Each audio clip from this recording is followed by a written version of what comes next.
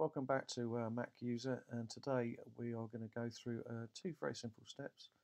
We're going to change the layout settings within your Mac, and we're going to install the Flash update. So let's get started.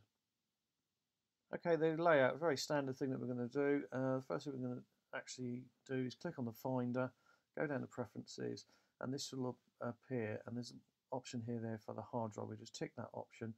I actually navigated across there to the sidebars where I needed to go to, and you can see that I've ticked movies, music, pictures. Once you close that window, Macintosh HD obviously appears. I can double click that Macintosh HD and you'll notice on the left hand side there also it appears in my favourites, the movies, music and pictures. So it's a very simple option that you do. I use this the very first thing I ever do when I set up a Mac. Next thing we're going to move on to then is FlashPlayer. FlashPlayer is a bit of a nightmare sometimes with installing. This machine's already got it installed. What I'm going to do now is check for an update from System Preferences. You'll notice that there is an update and it wants to download the latest version of the FlashPlayer. So it goes off to Safari.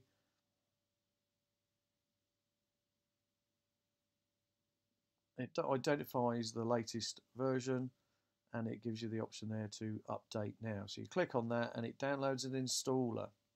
So just be careful of that. It downloads the installer. It doesn't actually update Flash yet. The first thing you have to do is download the installer. So the installer is now done. And as you can see there, that I've actually downloaded the Flash installer. So we locate the Flash installer, which it will be in the default settings. It will be in the downloads folder. I'm going to quickly quit Safari because you won't be able to install Flash without quitting Safari. Just close all the other windows. And what I'm quickly going through here is the different methods that you can actually do to locate your downloads folder. So I've gone into the main file to locate it from the user profile, and then I think I've got the other option there is where I go to the shortcuts on the favourites on the left hand side. So that's just a quick overview just to show you where that actual file is downloaded. I'm now going to double click it.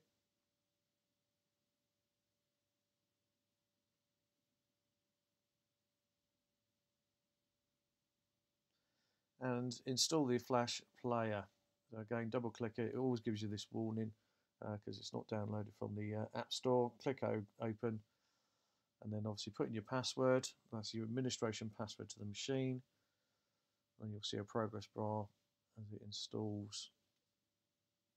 So it will talk to the internet and download the latest version of Flash Player. Shouldn't take too long depending on your broadband connection.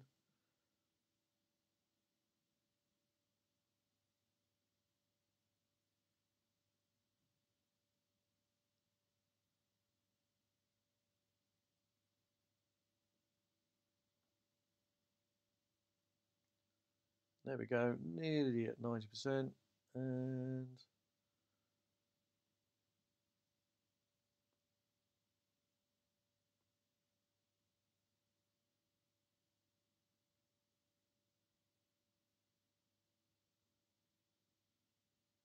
it's done. And then it obviously indicates to you it needs to restart the browser. Just click Finish.